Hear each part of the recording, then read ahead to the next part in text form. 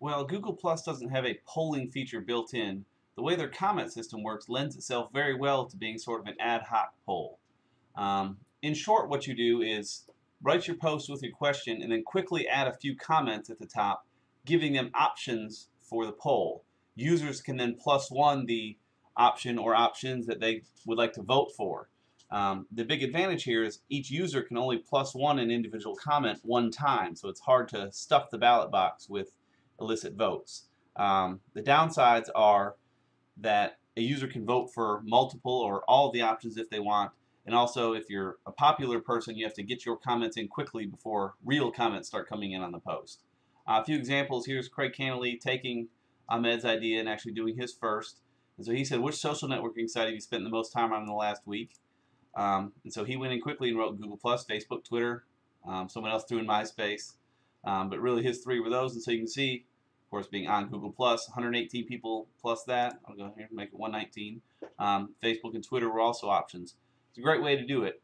Some people do those and then disable the comments at that point, so those are it.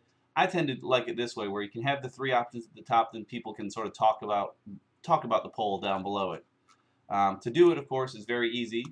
We'll just say, what is your favorite variety of Coke? Whoops, variety of Coke.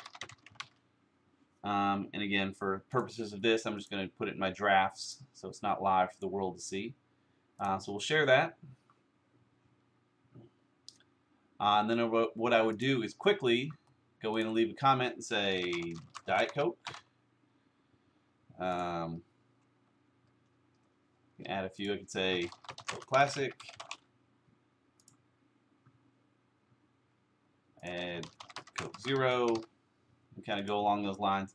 And often what you want to do, because a lot of people haven't understood this theory yet, is do like Craig did and explain +1 your response in the comments below.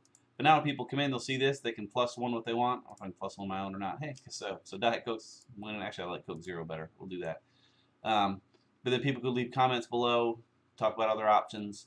It's a pretty cool way to do it. I'm not sure Google will ever add polls as an official feature just from the interest of keeping things simple, but on the other hand, it's kind of a feature battle between them and Facebook and Twitter too, and so maybe it's worth adding that feature. So whether or not they add polls in the future, here's a pretty cool way to do them now. So hope that helps you out. Thanks.